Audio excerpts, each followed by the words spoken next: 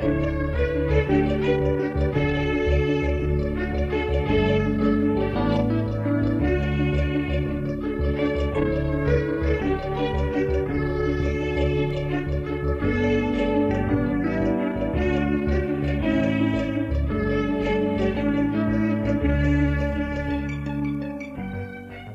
Stories, read by Craig Charles.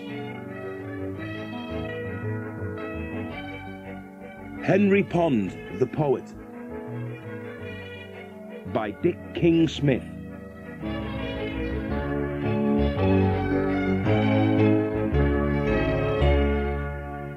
Henry Pond was a poet. All the other toads in the neighbourhood were very proud of this fact. When they spoke of him, they never referred to him as just Henry Pond, much less plain Henry, but always as Henry Pond the Poet. Toads take their family names from their places of birth, the waters in which they hatch from spawn to tadpole. River is a common surname, as are lake and pool, though a few families affect double-barrelled names, such as Millpool or Duck Pond. Pond is, in fact, probably the commonest of all, but Henry's gift, everyone agreed, was most uncommon. Brilliant, everyone croaked whenever his name was mentioned, and they never missed an opportunity to mention it, loudly, in front of such lesser creatures as frogs and newts. Two toads might be sitting side by side, saying nothing, simply staring vacantly out of their bulgy golden eyes, when a frog would chance to hop past. Immediately they would start a loud conversation between themselves. "Forgot to tell you, met Henry Pond the poet yesterday." "Not Henry Pond the poet?" "Yes, what a talented toad, eh?" "Indeed he is, sure to win first prize at the Ice Toadford." "Makes you proud to be one of us, what?" And then the frog would say, in a tone of amazement, "A poet? A toad that makes up poems?"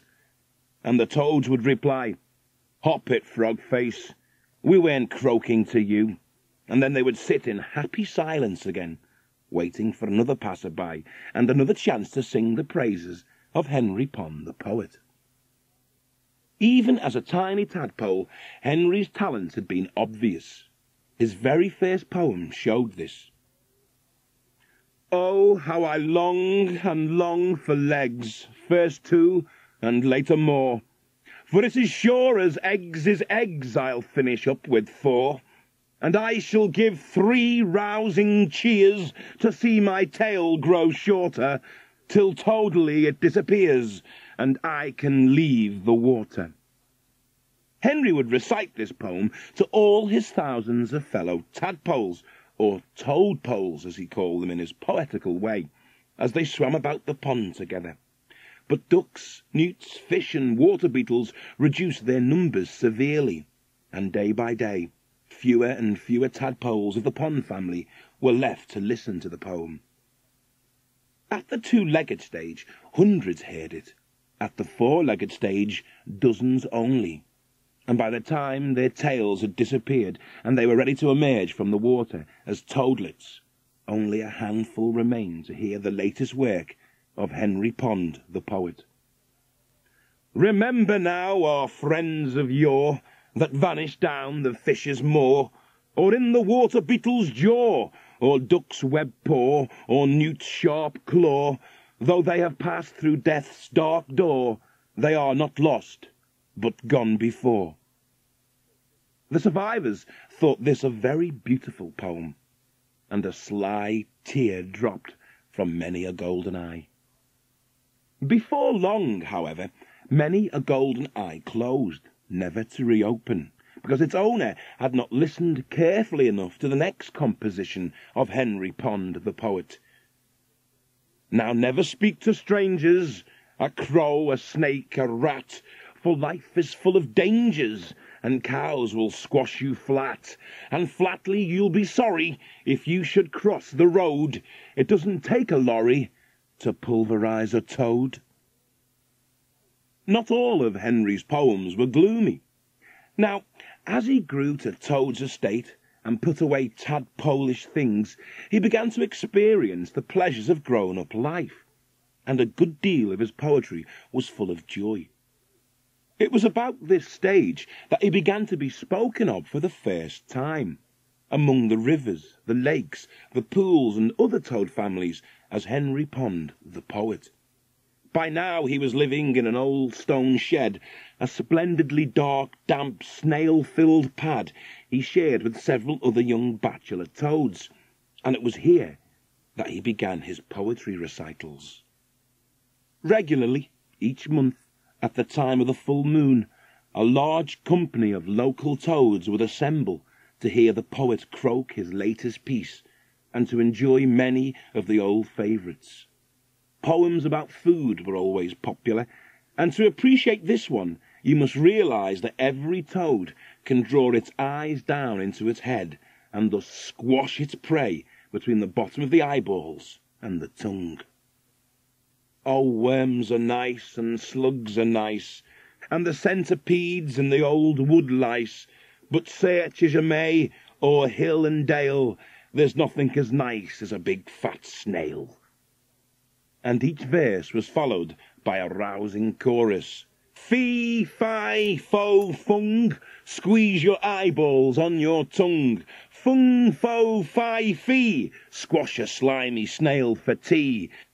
Beetles are nice, and bugs are nice, and a litter of wriggling baby mice, but search as you may, o'er dale and hill, a big fat snail's the nicest still.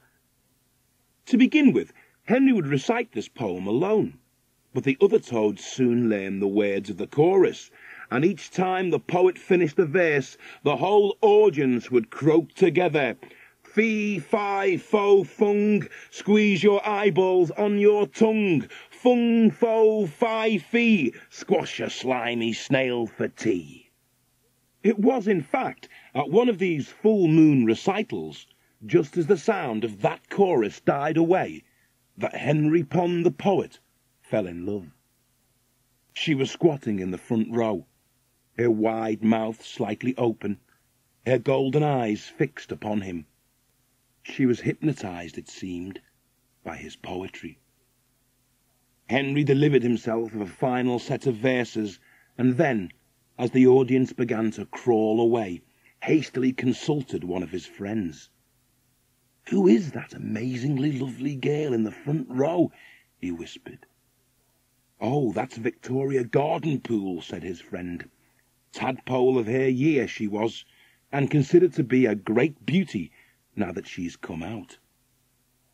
With fast-beating heart, Henry approached the great beauty. She was thickly covered, he could see, with the most delightful warts. Her eyes were half closed now, and her mouth hung wider still. Henry, supposing her to be overcome with ecstasy at his recital, was about to speak, when suddenly she yawned, opened her eyes, and said, "Is it finished?"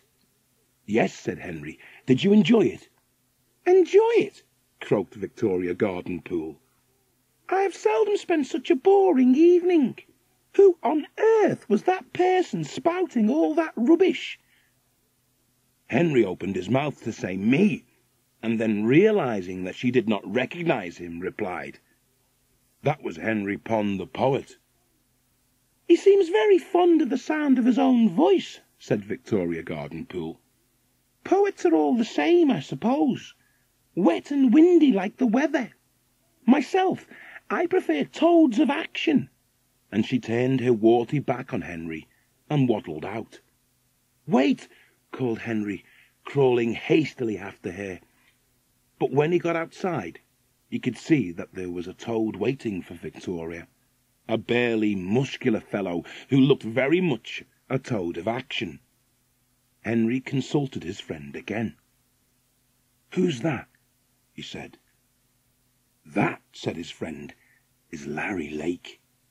They say that when he was a tadpole, he fought off a minnow, and he's been known to eat a full-grown mouse, tail and all. He's crawling outward, Victoria. I shouldn't tangle with him if I were you." "Oh," said Henry Pond the poet. Oh dear. And he watched sadly as the couple disappeared into the night. In the weeks that followed, as the moon waned and waxed again, Henry could think of only one thing. Would Victoria come to his next poetry reading? It didn't seem likely, but maybe Larry Lake would bring her, if he was fond of poetry. But that didn't seem likely either. Just in case, however, Henry worked hard at composing a new poem. It was a love poem, in which he would pour out his heart as he squatted before her, gazing into her eyes, croaking to her and her alone. He finished it just before the moon was full again. Come swim with me and be my love. The fish below, the birds above, come swim with me from shore to shore and be my love for evermore. Come hop with me across the vale, we'll feast on worm and slug and snail. Come, fairest toad that e'er I saw, and be my love for evermore. Come crawl with me along the strand, sit by the water hand in hand, and dream of joys that lie in store, and be my love for evermore. But alas, when his audience gathered once again to hear the latest works of Henry Pond, the poet, Victoria Gardenpool was not amongst them. Henry did not feel he could recite his new love poem. It was for her and for her only. But, in case she did not come, he had prepared another new poem of quite a different type. Since Victoria had declared her liking for toads of action, Henry had been trying hard to convince himself that he was one. He practiced blowing himself up to look large and terrifying, and making clumsy hops at imaginary enemies. You may fancy yourself as a real he-toad, Larry Lake, he said to himself, but Henry Pond is not just a poet, you know. He, too, is a toad of action, and his new poem was designed to tell this to his listeners. Who is bold and strong and rough? Shout it out, you know it. Who is brave and fierce and tough? And then he thought they will all say, Henry Pond the poet. But that evening, once he had seen the Victoria Gardenpool was not present, and therefore tried out the second of his two new poems, things did not turn out as he had hoped. Who is bold and strong and rough? He said. Shout it out, you know it. Who is brave and fierce and tough? And a voice at the back croaked, Larry Lake. No, no, said Henry rather testily. You should have said Henry Pond the poet. Poet rhymes with know it. Larry Lake doesn't rhyme with anything. Who was the stupid person who said that? At this, there was a disturbance in the audience. A burly, muscular toad was bullocking his way through them, shouldering them out of his path, until at last he squatted face to face with Henry. I was that stupid person, said Larry Lake. Oh, said Henry Pond the poet. Oh dear. And since you're so rough and tough, said Larry, come on outside. Toads are cold-blooded creatures anyway, but Henry's blood ran even colder now. What for? He said. That's what I'm going to give you, said Larry Lake. I'm going to give you what for. I saw you making eyes at my lady friend. Don't think I didn't. Now I'm going to give you a good hiding. For a moment the audience was silent, stunned by this sudden drama in the midst of a recital. Then they began to realize that watching a wrestling match might be a nice change from listening to poetry, and they started to move out in a body, carrying Henry and Larry along with them. Once outside, they formed a ring round the two toads. There were a few, some of the Lake family, and some who wanted to toady to Larry, who began to root for him with croaks of, "Get him, Larry boy! Squeeze his eyeballs on his tongue!" But there were many, for Larry's bully boy ways had not made him popular, who were cheering for Henry. "Who is bold and strong and rough? Hear us shout, we know it! Who is brave and fierce and tough? Henry Pond the poet!" Then silence fell, as an old and respected toad entered the ring to act as referee. "You know the rules," he said to the contestants. 3 falls or 2 submissions, and may the best toad win. Henry sat motionless, wishing very much that he had not made up such a silly poem. He had never enjoyed rough games, and had no idea what to do. But Larry had. Crawling forward, he got behind Henry, wrapped his forearms around the poet's neck, and with one almighty heave, pulled him over onto his back. Henry lay kicking helplessly, while above the noise of the crowd, the referee called, "Fool number 1!" Larry Lake sat waiting for Henry to right himself. "I wish the garden pool girl was here," he thought, "to see me make a mess of this wimp."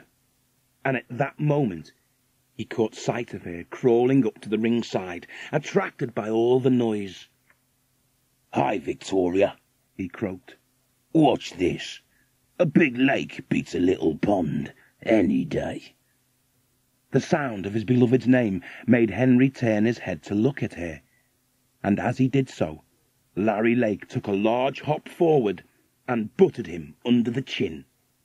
Once again Henry fell flat on his back. "Fall number 2!" called the referee. The Lake supporters were jubilant. One more fall, and the match was Larry's. "Easy, easy!" they began to chant, while Henry's fans were gloomily silent as their toad struggled to his feet once more. They waited for what seemed the certain end to the fight. Larry Lake waited, his face split in a sneering grin. Victoria Gardenpool waited, her golden eyes fixed upon the toad of action. "Come on, Larry," she called. She did not spare a glance for the poet. Henry waited too, for his head to clear, and when at last it did, he found, rather to his surprise, that he was very angry. "Who is brave and fierce and tough?" he asked himself. "Why, I am." And crawling swiftly towards Larry Lake, he suddenly shot out his large, flat, pink, sticky tongue and hit his opponent in the eye. As Larry reeled half-blinded, Henry hit him in the other one.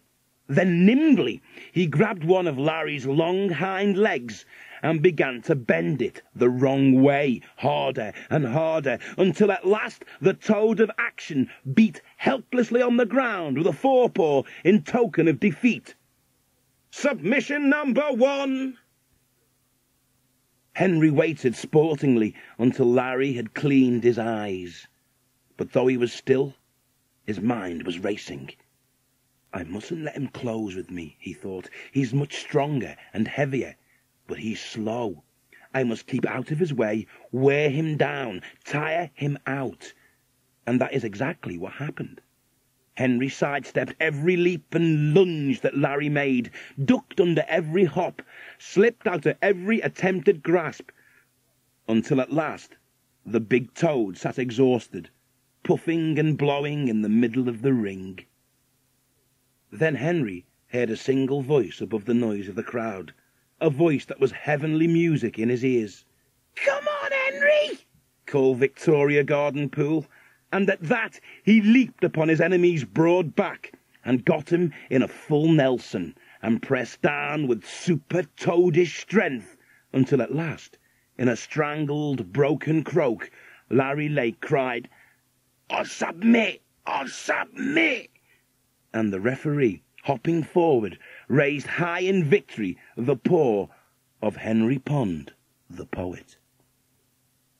Much later that night, Henry and Victoria sat by the water, hand in hand, and the words of the poet floated out over the moonlit ripples.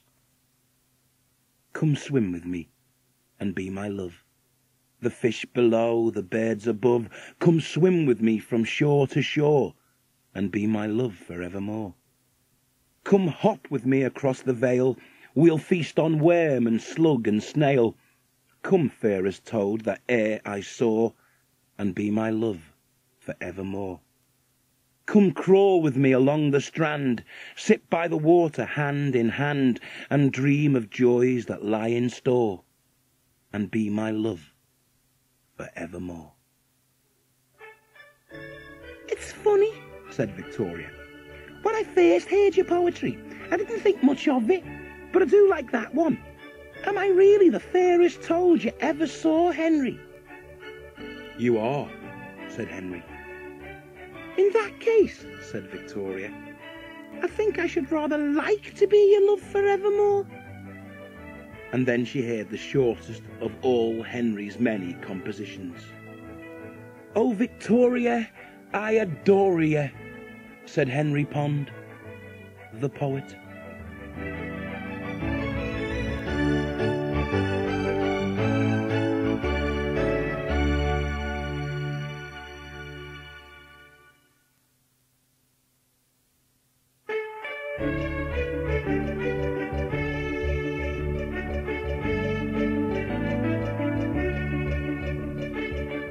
How Clara Bebbs Put Strettle Street Properly on the Map, by Robin Klein. Strettle Street looked like a long, boring sentence with no punctuation marks. No one ever moved away, and nobody new ever came there to live. Nothing exciting or different ever happened there, and the postman always knew exactly how long it would take him to get up one side of Strettle Street and down the other side. The footpaths were made of tired grey concrete, which looked dismal even when the sun was shining. So Clara Bebbs, who lived at number 47, decided to put Strettle Street properly on the map. She bought a box of silver foil stars and glued them all over the footpath. It took ages, but she had plenty of spare time because it was school holidays. People walked along Strettle Street and examined the stars glittering beneath their feet. "It's nice, once you get used to it," they said. There was a very steep hill in Strettle Street. Clara Bebbs noticed that people had difficulty with their heavy shopping trolleys, so she went home and designed an apparatus. She was extremely good at engineering, although she was only 10. The apparatus she designed was a wire running along the fences, with hooks and a pulley. She showed Mrs. Agnew how it worked. "You just attach your shopping trolley to the hook and pull this lever," she explained. Mrs. Agnew did that and watched her shopping trolley trundle gently up the steep hill to her front gate. "I'll tell the other ladies," she said. "Fancy finding something like that in Strettle Street." "Oh, it's nothing really," Clara Bebbs said modestly. "I can think up lots more complicated things." There was a brick house that had always been empty. It was quite new, but nobody ever bought it because Strettle Street looked such a dull place to live. Clara Bebbs asked the estate agent if she could borrow the house for the school holidays. She made it into a swimming pool by removing the roof and filling all the rooms with water. "It's free," she told everyone in Strettle Street. They liked it very much because they could wave to their neighbours while they swam about behind the picture windows, and the chimney made a very good diving tower.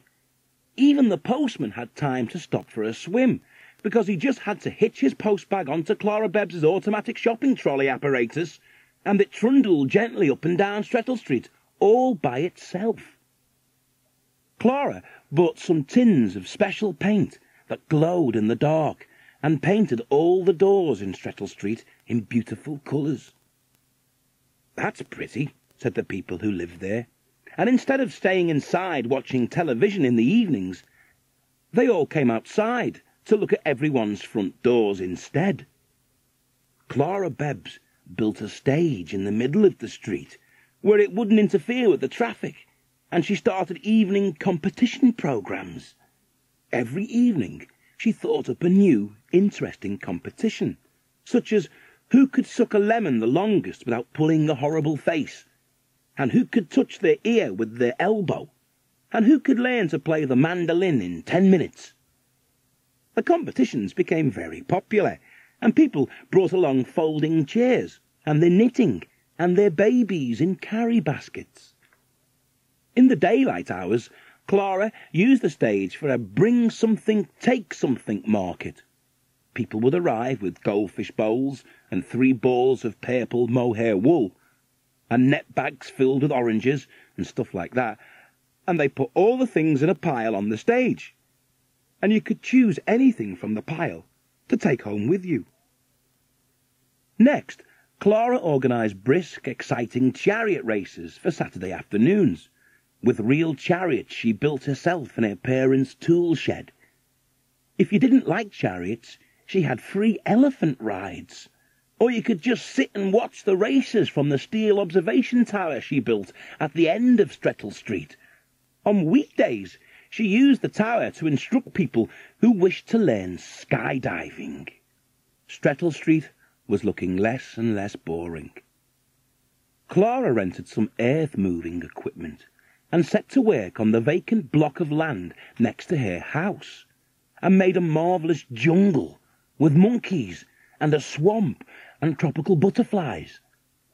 When she finished that, she designed and constructed a huge slippery slide, which swept from one end of the street to the other, suspended above the rooftops, and she also made an underground tunnel beneath Strettle Street, ending in an underground lake lit by concealed lighting. You could cross the lake using 10-metre-high mechanical stilts with inbuilt safety nets, which anyone could use after 3 minutes easy practice. Soon, Strettle Street didn't look boring at all, and lots of people who didn't even live there would come along to visit and see what new things Clara Bebbs had designed that week. They told their friends, who came also, and Strettle Street became rather too noisy and crowded, in spite of the 10-storey cantilevered car park Clara had built above her parents' tool shed. "It's not really fair," Mrs. Agnew told Clara Bebbs. "We can hardly move with all these new people standing around gaping. Why don't they all go back to their own streets and leave us in peace?" "Maybe because their streets are just as boring as Strettle Street used to be before I decided to put it properly on the map," said Clara Bebbs. "But I'll think of a solution." So she added an 11th storey to the car park and installed a large electronic sign which said, "College for Street Decorators." And in no time at all, she had over 100 students enrolled for the first lecture.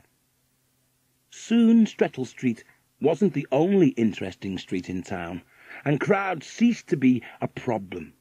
All the visiting people were back in their own streets, fixing them up nicely, as Clara Bebbs had shown them in the College for Street Decorators. When the holidays ended and she had to go back to school herself, everyone who lived in Strettle Street thanked her for her time and trouble. "There's nothing we need now," they said happily. "We've got everything possible in Strettle Street." "I forgot one thing, though," said Clara Bebbs. "A cat for every front doormat. That's what I forgot." So she called in at the Lost Cats Home and collected 47 cats and placed one on each front doormat as she walked up Strettle Street on her way to school. "There," she said, "now it's finished."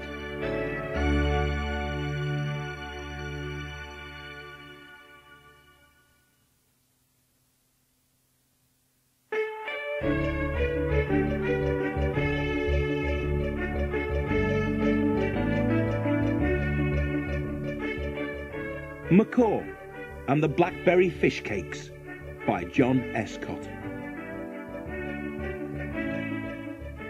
When Patsy's mum and dad took over Crab Cove's fish and chip shop, they took over Macaw as well. Patsy, who had always wanted a pet bird, thought Macaw was beautiful, with his red, yellow and blue wings and his red breast. Unfortunately, her mother did not think Macaw was quite so lovely. "I'd have thought twice about coming if I'd known that bird was here," Mrs. Forum said. "I'm sure it will cost us a fortune to keep."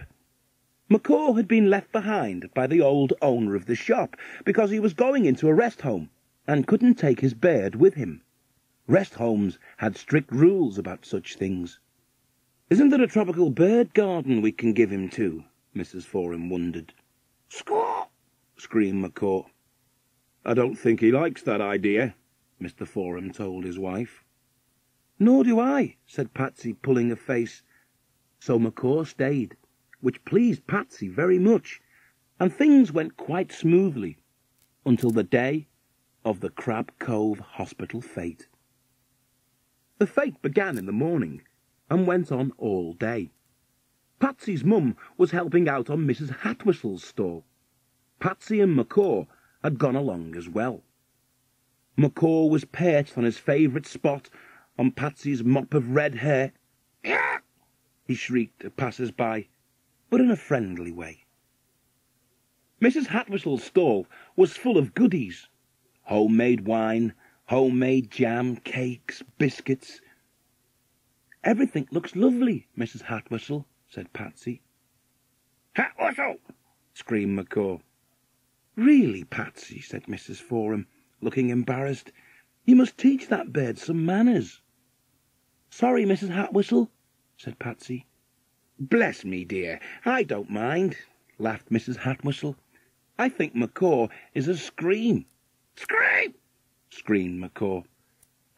Well, we'll have a look round and come back later," said Patsy. Now, at this time, out in the middle of Crab Bay, there was a large white luxury yacht. It belonged to Mr. Hiram J. Beefy, the American beef burger millionaire. He owned burger bars all over America and was shaped a bit like a beef burger himself. Mr. Beefy and his wife, Lydia, were on a world cruise. "What a darling little place," Mrs. Beefy said when she saw Crab Cove. She was as thin as a stick insect, which made people laugh when they heard her married name. Hiram J. sighed. "Yes, honey." He was bored with cruising. Getting ideas to improve his burger bars was what interested him, and he didn't think Crab Cove would provide him with any of those. But he was wrong. Back at the fete, Macaw had taken off from Patsy's hair, which he had got into the habit of using as a landing pad, and flown over to Mrs. Hatwhistle's stall again. He seemed especially interested in a bottle of wine that hung in a basket under the canopy of the stall. Blackberry wine, only £1.50, it said on the label. "Score!" said Macaw, and he picked up the basket by the handle and flew off with it over the heads of the crowd. "Macaw!" cried Mrs. Forum, "bring that back at once." Macaw didn't even look round. A few minutes later, when Patsy arrived back carrying a large chocolate ice cream, she could see something was wrong by the look on her mother's face. "Where's Macaw?" she said. "That bird!" shouted Mrs. Forum. In fact, Macaw had taken his prize home. He flew into the kitchen at the back of Forum's fish parlour and perched on a shelf above the worktop. Then slowly he pecked the cork from the bottle of wine, the neck hanging over the edge of the shelf, and the wine poured steadily downwards, straight into a large bowl which stood on the worktop. In the bowl was a fishy mixture. Macaw lost interest in the bottle after the wine had stopped gurgling, and he flew out of the window in search of some new adventure. The fishy mixture gradually changed colour. Several minutes later, Mr. Forum returned to his kitchen after answering the phone. "Now, what was I doing?" he said to himself. "Ah, yes, the fish cake mix." and he went over to the large bowl on the worktop and began stirring it. He didn't notice that the fish cake mix had more of a pinky tinge to it now. Out on Hiram J. Beefy's yacht, the millionaire and his wife were having a late breakfast. Mrs. Beefy was eating a grapefruit while her husband tucked into a king-sized beef burger of the sort that had made him his fortune. Suddenly there was a flapping sound, and they both turned to see Macaw landing on the rail of the yacht. "Look, honey," said Hiram J. "It's a macaw." Lydia looked tickled pink. "I wonder if it talks," she said. She didn't have to wonder long. "Pie and chips, chicken and chips, beef fritters, fish cakes, pasta vinegar," screamed Macaw. Hiram J. stared in astonishment. "Did you hear that, Lydia? He's telling you what is on the menu at some restaurant. Now that's where I call smart. A flying advertisement." "Where's the salt?" shrieked Macaw, and flew off towards Crab Cove. Hiram J. Beefy forgot about his breakfast. "I have to find out where he's going. I've never tasted a pea fritter. Who knows? Maybe it's something I can introduce into the burger bars." And he called for one of his crew to launch the small boat. Patsy had arrived back at the shop in time for the midday opening. Because Mrs. Forum was staying at the fete, Patsy was to act as waitress at the 4 tables in the Forum's fish parlour. But she was worried about Macaw. Patsy told her father what the bird had done at the fete. "Dear me," was all that Mr. Forum said. At that moment, Macaw flew past the window and perched on the hanging sign outside the shop. "There he is," cried Patsy. "He's not carrying any bottles of wine," Mr. Forum observed. "Oh dear," said Patsy. "I wonder what he's done with it." Just then, a large man in expensive yachting clothes came into the shop and collapsed into a chair at one of the tables. He had obviously been running. "Is that your bird?" he gasped, nodding to the macaw outside. Yes," Patsy admitted, wondering what Macaw had been up to now. But the man just gave a nod and said, "Good." Without looking at the menu, he said, "I'll have 2 pea fritters, 2 fish cakes, and some chips, please." "Yes, sir," said Patsy, one eye on Macaw. "Yes, sir," said Macaw through the open window. The American stayed right through lunchtime. He ate what he had ordered, then he asked Patsy to bring him some more of those delicious fish cakes. "He's got an enormous appetite," Patsy whispered to her father.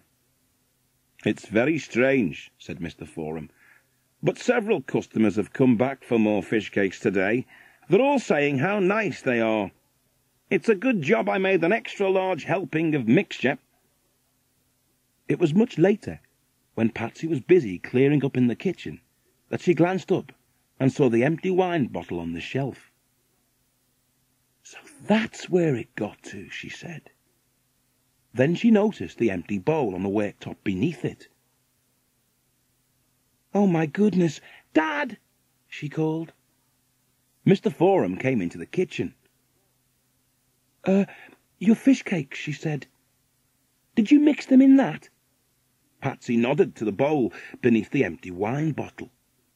"Yes," said Mr. Forum. "Why?" Patsy pointed to the empty wine bottle. I think you had something extra in today's mix." Mr. Forum looked up at the bottle. "Whatever?" "Mrs. Hatwhistle's blackberry wine," said Patsy. "Oh," said Mr. Forum. Later, when the shop was closing for the afternoon, Hiram J. Beefy went over to the counter to speak to Mr. Forum and Patsy. "Sir," he said, "I'd like to congratulate you on a most original dish." "You would?" said Mr. Forum, looking surprised. The American nodded.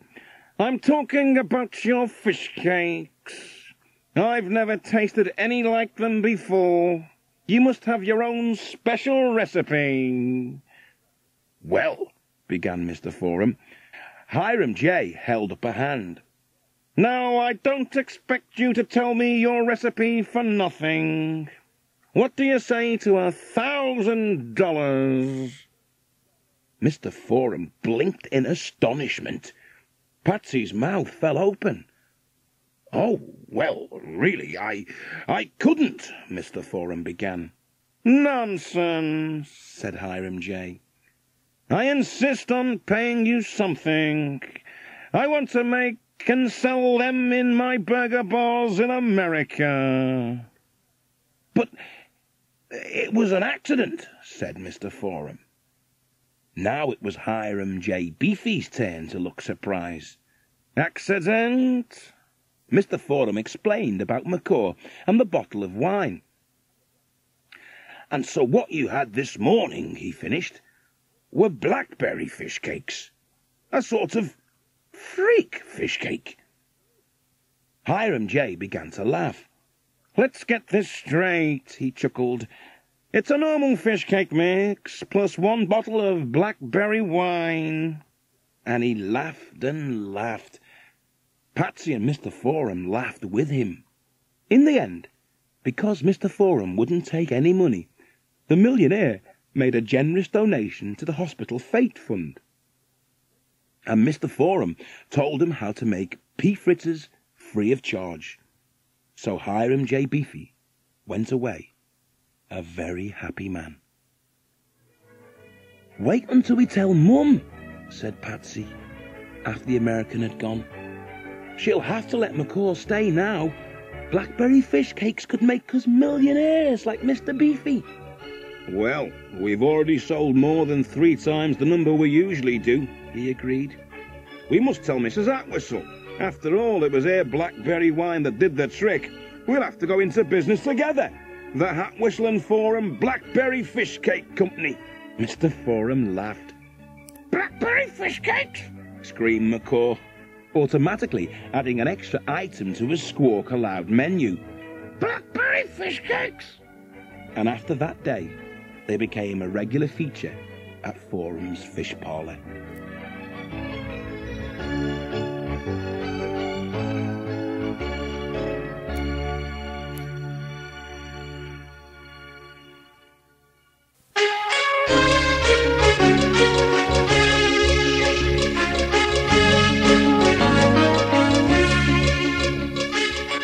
Elephant Milk, Hippopotamus Cheese by Margaret Mahy.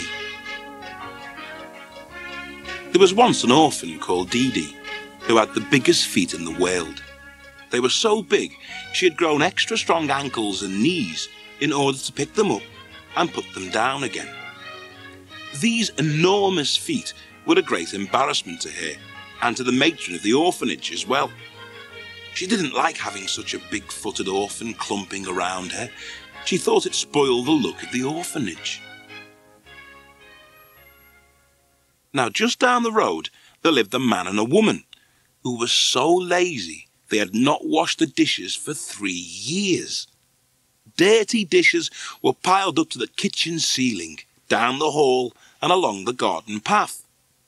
It was lucky for them they had been given so many cups, saucers and plates when they were married.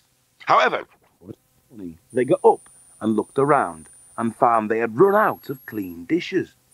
"What shall we do?" cried the man. "We positively can't wash all these, and yet there isn't a clean dish in the house." "Ring up the orphanage," suggested his wife, "and we'll adopt a daughter to wash our dishes for us. Then, when she's done, we'll eat clean again." "What a good idea," cried the man, and he rang up the orphanage at once.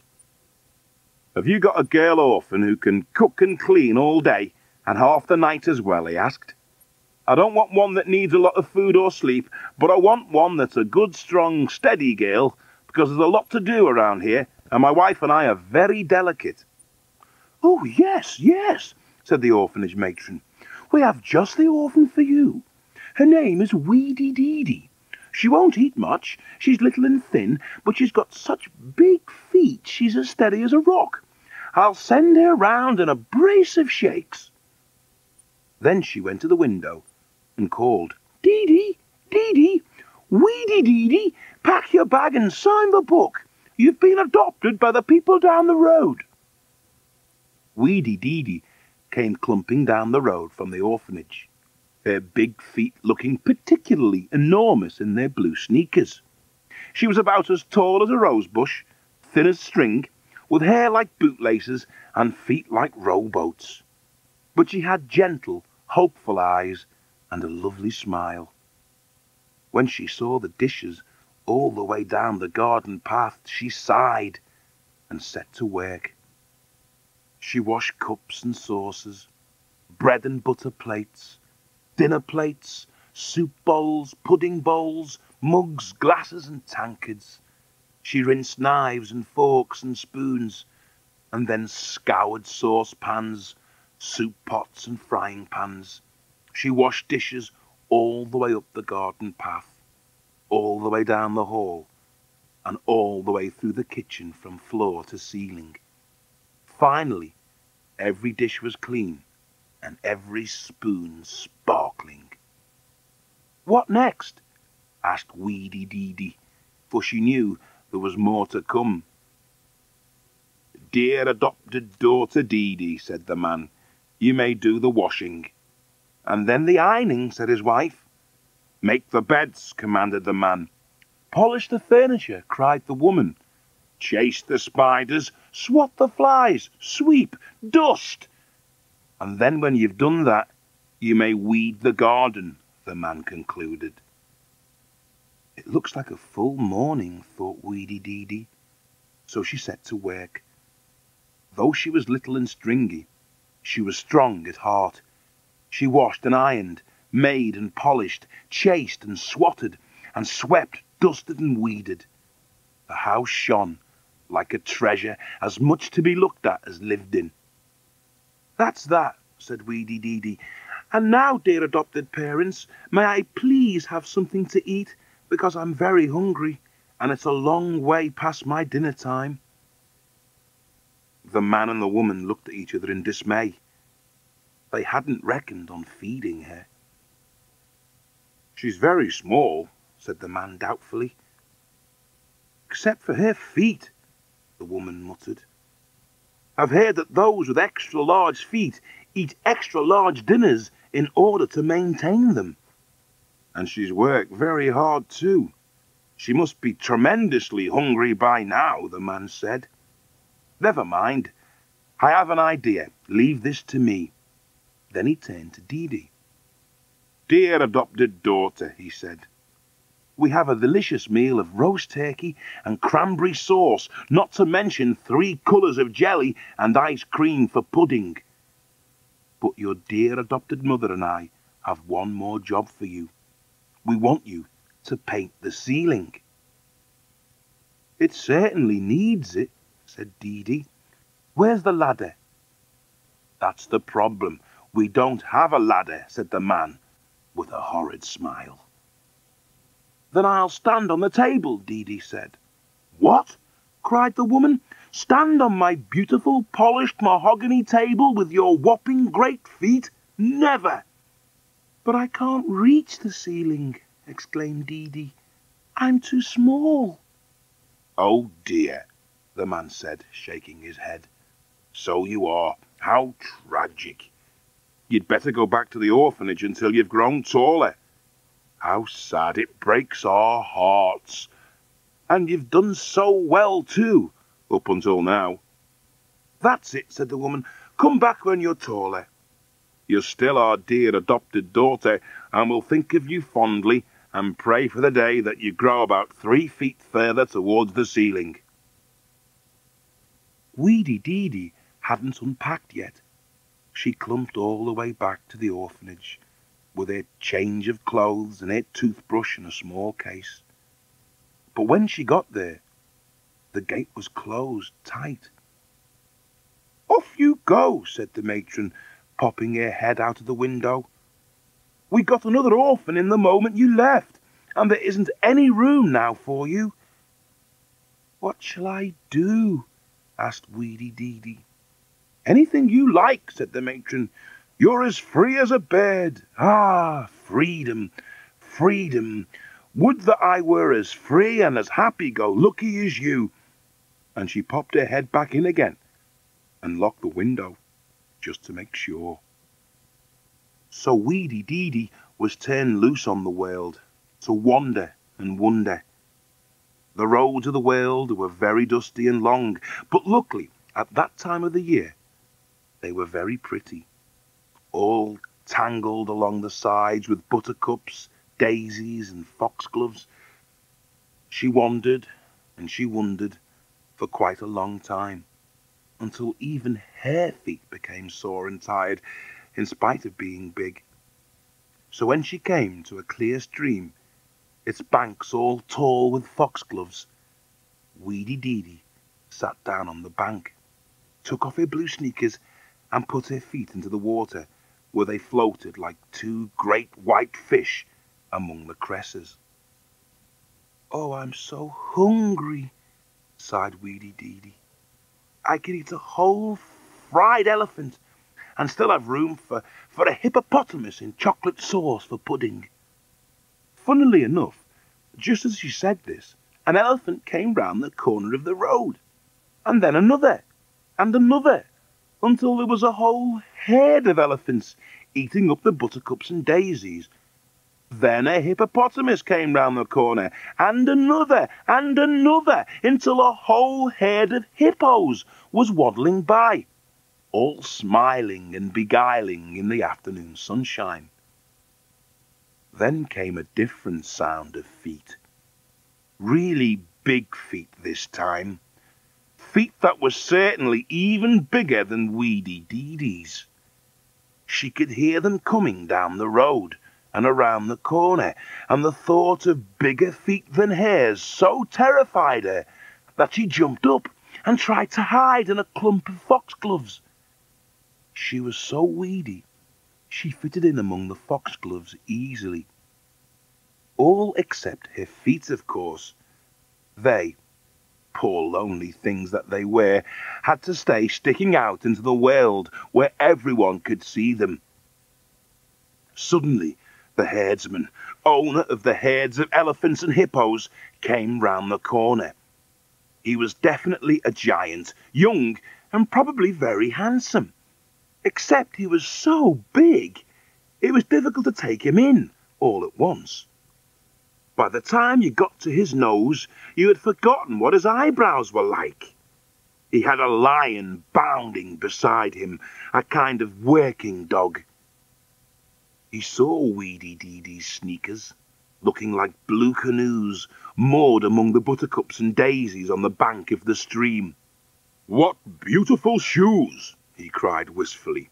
"Oh, if I were to find the feet that fitted this footwear, I know I would love them." Weedy Deedy couldn't help wiggling her toes through sheer nervousness, and the movement caught the giant's blue eyes. "What beautiful feet sticking out of the foxgloves!" he exclaimed in amazement. "What rounded rosy heels! What wonderful wiggling toes! If I could meet the maiden attached to these adorable extremities, I would make her mine. These must be the most beautiful feet in the whole world." Weedy Deedy couldn't help laughing. "They're the biggest anyway," she cried, looking out through the foxgloves. The giant stared at her in astonishment. Then he began to laugh too. The lion licked Weedy Deedy's feet and made them tickle, so that the laughing went on for some time. "Well, that's life," said the giant at last. "I find a pair of feet to love, and they're attached to little Deedy, who's no bigger than a rose bush. Never mind. Come out of the foxgloves, for there's no need to hide. The lion's tame, and so am I. The elephants and the hippos can wallow and graze, and you can sit down and share my lunch with me." "That would be wonderful," said Weedy Deedy, "because I've had a really full day so far. I was adopted first thing this morning, Then I washed 3 years of dirty dishes and tidied a very untidy house. Then it turned out I wasn't tall enough to paint the ceiling, and I had to go back to the orphanage until I grew 3 feet taller. But meanwhile, the orphanage had got another orphan in my place, so I was set free as a bird, and I wandered and wondered my way here. I'm as hungry as a hippopotamus, for I haven't had a bite or sup all day." "It doesn't bear thinking of," said the giant, and passed a slice of cheese as big as a tea tray and a cup of milk as large as a bucket, while his elephants grazed around, eating the buttercups and daisies, and the hippos had a nice wet wallow under the willow trees. A strange thing happened as Weedy Deedy ate the cheese and drank the milk. She thought that her feet had suddenly grown smaller. "Look at that," she cried. "My feet have suddenly gone all little. What a pity. Up till now, my feet were the only bit of me that anyone has ever admired." "They haven't got smaller," said the giant. "It's you who've grown taller. It must be from drinking elephant milk and eating hippopotamus cheese. After all, that's what I've eaten all my life, and look at me. You've actually grown about 3 feet taller." "What?" cried Weedy Deedy. "Do you mean that I've grown tall enough to paint the ceiling? Just when I was enjoying myself." "Oh, forget about that," said the giant. "Stay here and grow even taller and marry me. I've got a castle up on the hill with a garden full of sunflowers. Be mine, and we will herd elephants and hippos together and garden, and have 49 children, 7 times 7, and live happily ever after." Now she was a bit bigger and could take in rather more of the giant's enormous face. Weedy Deedy could see he had a nose she liked and trusted. "That sounds like a wonderful life," she said, "but I'd better paint the ceiling first and tell my parents that I'm getting married. After all, they did adopt me this morning, and my mother might like to help me make my wedding dress. I've read that's what mothers do. I'll go home, paint the ceiling, and get the wedding dress, and then I'll come back to you." "Take some milk and cheese to eat on the way," said the giant. "I've plenty left." So Deedy put some milk and cheese into a bundle, put on her blue sneakers, and set off over the roads of the world, golden in the evening sunlight. The man and the woman who had adopted her were eating a dinner of roast turkey and cranberry sauce. 3 colours of jelly, as well as ice cream, stood waiting for their attention. Dirty breakfast and lunch dishes were piled on the clean bench. Deedy looked at them sternly. "It's our darling adopted daughter back again so soon," said the man uneasily. "And she's grown," remarked the woman sourly. "She has grown. She's grown enough to paint the ceiling after all. It shows what you can do if you put your mind to it." "The paint pots are in the wash house," the man said. Deedy mixed the paint and cleaned the brushes. Without any trouble at all, she painted the ceiling, while the man and the woman watched her, throwing the turkey bones over their shoulders. "Dear adopted mother," said Deedy while she painted, "I am going to be married, and I thought you might help me make my wedding dress." "Me?" screeched the woman. "Me? Make a wedding dress? For a weedy, not-so-little Deedy who I've only just met today? Think again." Deedy did think again, and looked very seriously at her darling adopted mother. The man smiled at her weakly. "Have a wing of turkey," he said. "Only a wing. There isn't a lot of meat on a turkey, and my wife and I were very delicate, you know, and the doctor said—" "Thank you. I've brought my own supper," Deedy replied, and she poured her elephant milk into a tall vase and put her hippopotamus cheese on a platter before her. "What's that?" asked her adopted parents greedily. Elephant milk and hippopotamus cheese, Dee Dee told them, and she drank every drop and ate every crumb. Suddenly, her feet looked a lot smaller, and the ceiling a lot closer. Weedy Dee Dee was weedy no more. She grew up through the house. Her arms went out through the windows. Her head burst through the ceiling, stretching towards the sky. She felt the whole house lift off its floor and fold around her as a wedding dress of wood and tin, shining with polish and paint. Down below the floor, the man and the woman sat among their great sets of dishes, dirty and clean, staring at her with terror. Weedy Dee Dee had grown at last to match her feet. "Get your great feet out of here!" shouted the man, sounding as whining as a spiteful gnat. Get out, you diabolical Dee Dee!" "I'm going. I'm taking my feet where they will be well and truly appreciated," Dee Dee replied calmly. "And don't call me Dee Dee any more. Call me Desiree." Back up the road went Dee Dee Desiree, wearing the wedding dress house, until the road to the well led her to the giant's castle. The giant came down through the sunflowers to meet her, his faithful lion bounding at his side. "I was waiting for you," he said. "What took you so long?" "Painting the ceiling," said Dee Dee Desiree with a laugh. "This is the only wedding dress in the world with a painted ceiling." So they were married, and together they washed dishes and weeded gardens, herded hippos and milked elephants. They had 7 times 7, 49 children, who played among the sunflowers. And these children grew to be the most beautiful and happy giants in the land, with bright eyes and the nicest feet in the world. And so they should have been, for they lived on elephant milk, hippopotamus cheese, and a handful of sunflower seeds whenever they felt like a change.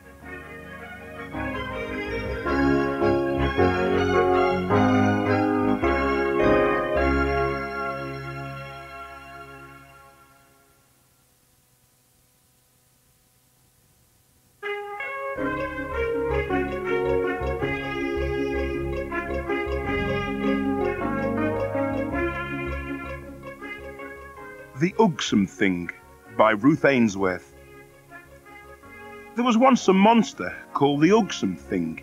He was round and fat and scaly, and he had long teeth twisted like sticks of barley sugar. He lived in a castle and had many servants to wait on him. They had to clean his castle and cook his food and till his fields and tend his flocks and herds. Though they worked hard, he never paid them a penny in wages. The Ugsome Thing had a magic power, and if he could make anyone lose his temper, that person became his slave and had to obey him. At this time, the Ugsome Thing had all the servants he wanted except for one. He had not a good washerwoman. His clothes were often dirty and badly ironed. Now, as he went through the village near his castle, he passed a cottage garden which was full, on a Monday, of the whitest clothes he had ever seen. They were like snow, blowing and billowing on the line stretched between 2 apple trees. He decided to make the old woman who lived there come and do his washing. It would be very simple. He only had to make her lose her temper, and she would be in his power. So, one Monday morning, when her clothesline was full of the whitest wash possible, he cut the line with his knife, and the snowy clothes lay tumbled on the dirty grass. Surely that would make her lose her temper. When the old woman saw what had happened, she came running out of the door, and instead of losing her temper, she said quietly, "Well, well, well, The chimney has been smoking this morning, and I'm sure some smuts must have blown on my washing. Anyway, it will be a good idea to wash it again. How lucky that the line broke just this morning and no other." So she picked up armfuls of the dirty clothes and went back to the wash-house, singing as she went. The ugsome thing was very angry, and he gnashed his barley sugar teeth, but he soon thought of another idea to make her lose her temper. On Tuesday, the ugsome thing visited the old woman again. He saw that she had milked her cow, Daisy, and that the milk stood in a pan in the dairy. He turned the whole pan of milk sour. Surely that would make her lose her temper.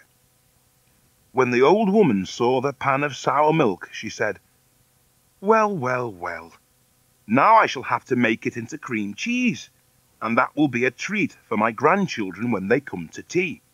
They love having cream cheese on their scones. How lucky the milk turned sour just today and no other."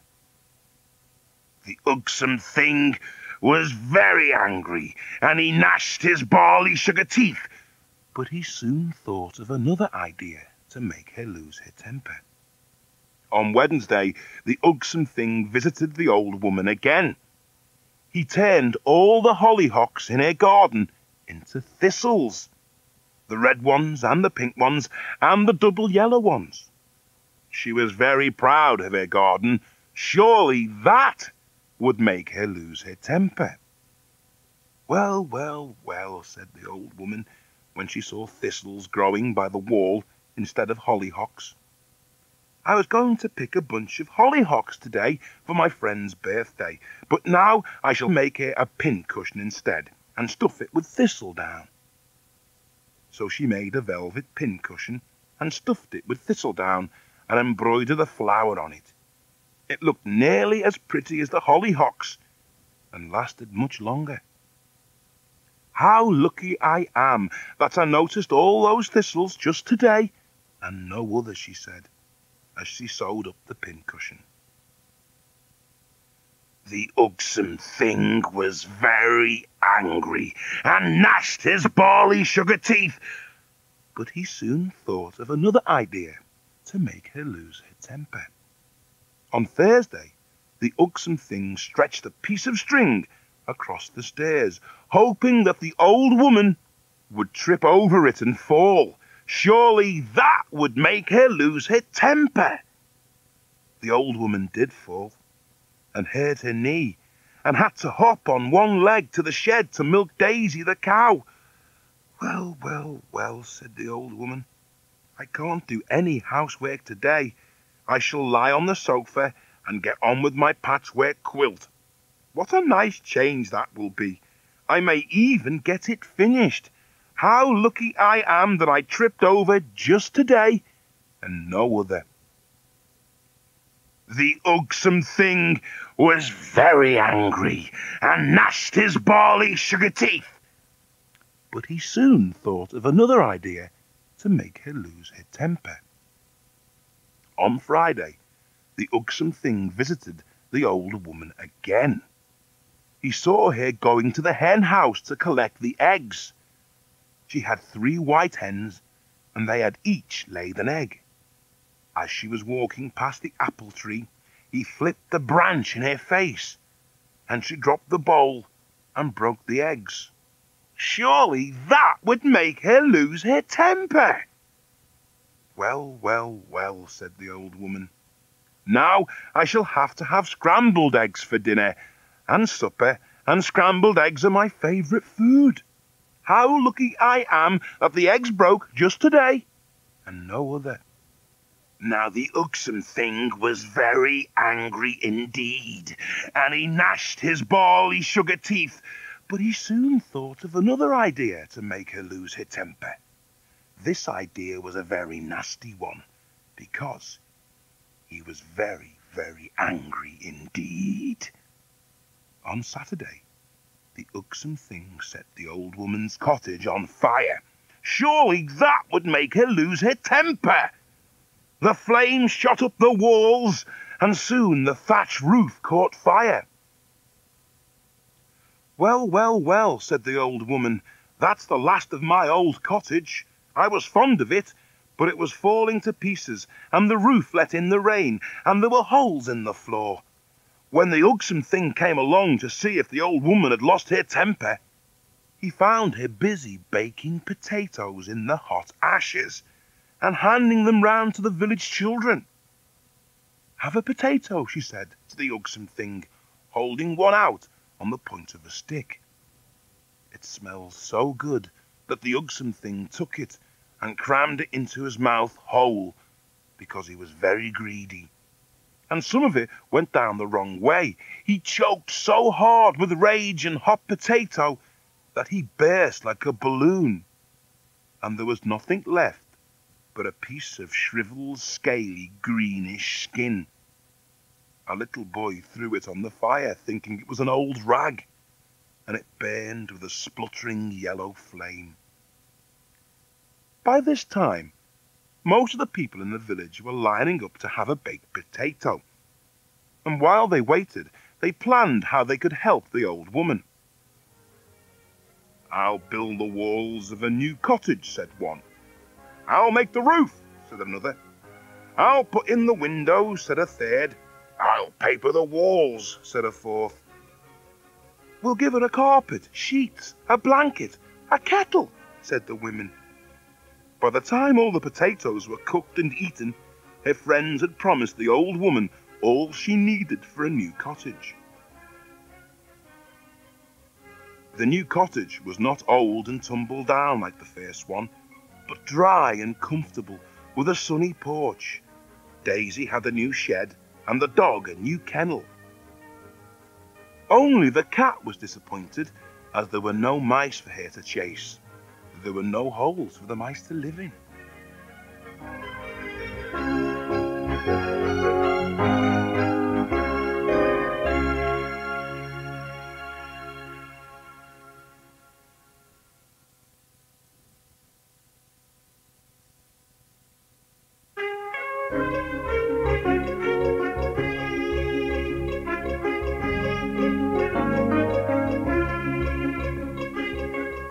The Visible Wolf by Catherine Storr.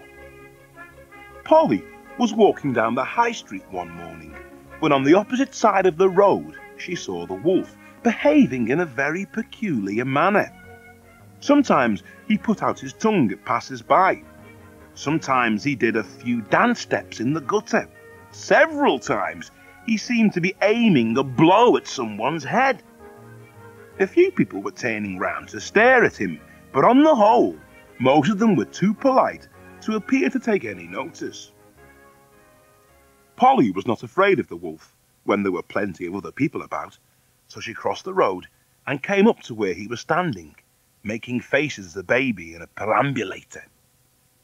"Wolf," she said, "you're behaving disgracefully. What on earth do you think you're doing?" But Wolf jumped about 4 inches in the air as Polly spoke, and even after he had come down to earth again, he couldn't stop shaking. You frightened me," he said plaintively, his teeth chattering so that Polly could hear them. I didn't expect you to speak to me. How do you know I'm here?" "Don't be silly," Polly said impatiently. "Of course I know you're here. I can see you for one thing." "You can see me?" the wolf said, apparently very much surprised. "Of course I can. And from what I can see, you're behaving very badly. I've never seen such an exhibition." "But you can't see me," the wolf protested. "I certainly can, but I'm invisible." Polly was, in her turn, so much surprised that she couldn't speak for a moment. When she could, she asked, "You're what?" "I'm invisible. You can't see me. No one can." "Tell me, Wolf," Polly asked kindly, "do you feel quite well? Have you a headache? The sun has been rather hot this morning." "It's not the sun. I'm invisible, I tell you. I don't know how you come to be able to see me, if you really can, but I'm invisible to everyone else." "How do you know?" Polly asked. "Well, for one thing, she told me I would be." "Who did?" "The witch I bought the spell from, of course. It was very expensive, but I thought it'd be worthwhile, because now I'm invisible, I can come when you aren't suspecting anything and catch you and eat you without any of this arguing." "It's always argue with you," the wolf went on sadly. "As soon as I've got it all nice and clear in my head about when I'm going to eat you, you have to start talking, and then I get muddled. Somehow, you always seem to get me so that I don't know if I'm coming or going, if I'm full or I'm empty. And it always ends the same way," he finished disconsolately. "And that's with you going off scot-free, and me going off still hungry." "So you went to a witch, and she made you invisible?" Polly prompted him. "She can't be much good at her job," she added. "She didn't make me invisible there and then. She told me what to do to get invisible." "What?" "Well, I had to go out when the moon was full, that was the day before yesterday, and pick birch bark and mix it with—" "Here," said the wolf suddenly, "I'm not going to tell you this spell for nothing. I had to pay for it, and if you want it, you'll have to pay too." "I don't want it," said Polly. "Thank you. It obviously isn't any good." "Who said so?" said the wolf indignantly. "I do. It's supposed to make you invisible, isn't it? Well, you're as visible as anything. Anyone can see you. You're as thick and as black and as solid as you ever were." "I'm not," cried the wolf. "I know I'm not. I've been doing all sorts of things to test it out, and I'm sure I'm invisible. No one has taken any notice of me at all, and they would have if they'd seen me." "What have you done?" "I saw you sticking your tongue out and dancing and making silly faces, but what else have you done?" "You know how I always walk on my hind legs when I'm with people, so as to look like them," the wolf began. "Well, I walked all the way up from the butcher's to here on 4 legs, and no one so much as turned to look at me." "There's no reason why they should," Polly said. "They probably thought you were an outsized dog." The wolf snorted angrily, but he went on. "I made a horrible face at a baby in a pram, and it didn't take any notice at all." "I saw you doing that," Polly agreed. "If I'd been the baby, I'd have made some horrible faces back, but babies get so used to people making faces at them, they don't even look any longer. Go on." "You see that drinking trough for horses over there? I got into that and had a bath with a piece of soap I happened to have on me. I washed all over, right in front of everyone, and no one blinked an eyelid. They probably agreed that you needed that bath, and in that case they'd be too polite to stare. Is that all you did, Wolf?" The wolf looked rather sheepish. "It did seem as if I must be invisible by then," he said. "And I wanted to do something people couldn't help being surprised by if they could see it." He stopped. "What did you do?" Polly asked encouragingly. "Of course, I know it's childish," the wolf said. "It's not a thing I do in the ordinary way." "No?" "Well, I haven't for years. It was just a test, you understand." "I expect I will when you tell me what it was." I wanted to be quite out of the ordinary." "I dare say it was all most peculiar, but do let me into the secret."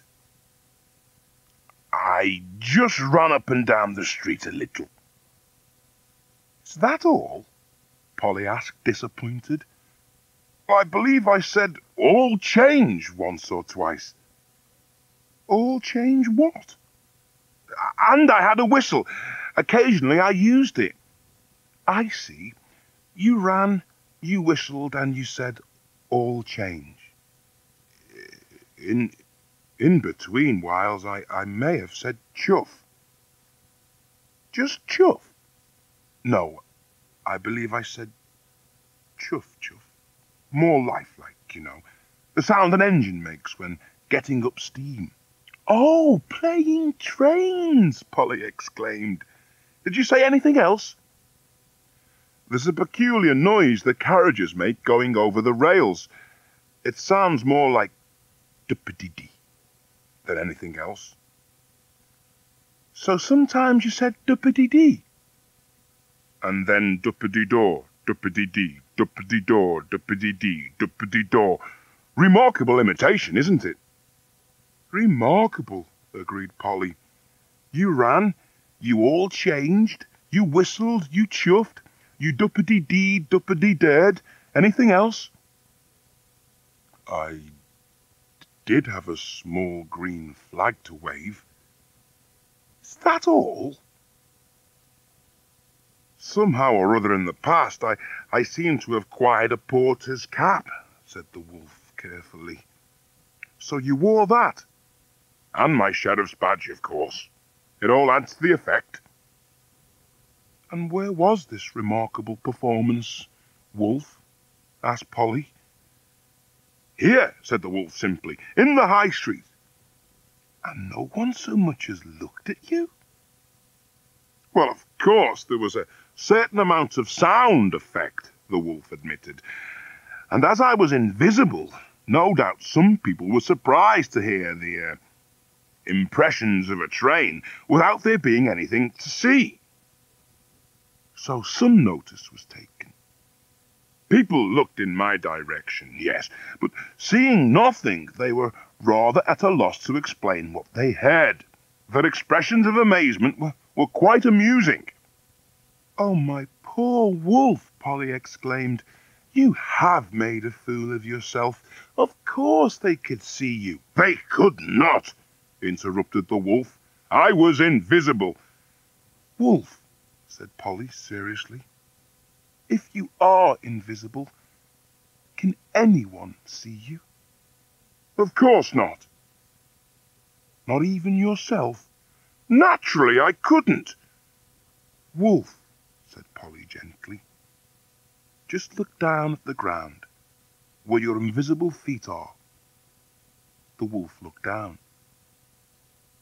Someone has left 2 very dirty paw marks there, he said severely. They are your own paws, Wolf.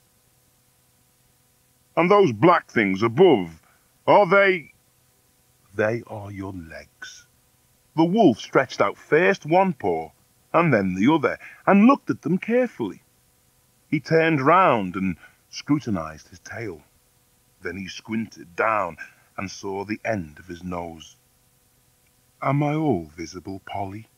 He asked in a very small voice. All of you, Wolf. Every single bit of me. Everything, Wolf. Do you mean they all saw me being a train? Did they see me shunting? Did they know it was me saying chuff chuff? And duppity-dee, duppity-dare, Wolf? I'll never be able to hold up my head here again, said the wolf miserably, making a public spectacle of myself in the street. I'll never be able to look a baby in the face from now on. It's all your fault, Polly. I'd never have tried to become invisible if I hadn't wanted to get you to eat. Never mind, visible or invisible, I'll get you yet, and then I shall be revenged. And Polly let him have the last word this time, as she felt rather sorry as he went disconsolately away, for such a very, very visible wolf.